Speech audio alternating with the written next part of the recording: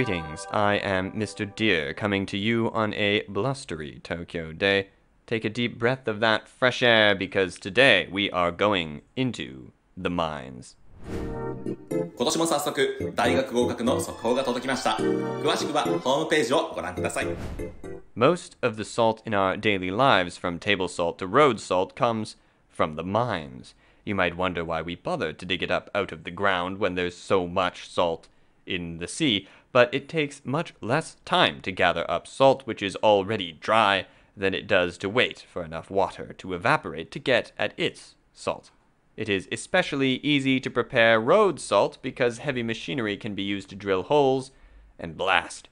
A few men can shake loose tons and tons of salt in only a few hours by using this method.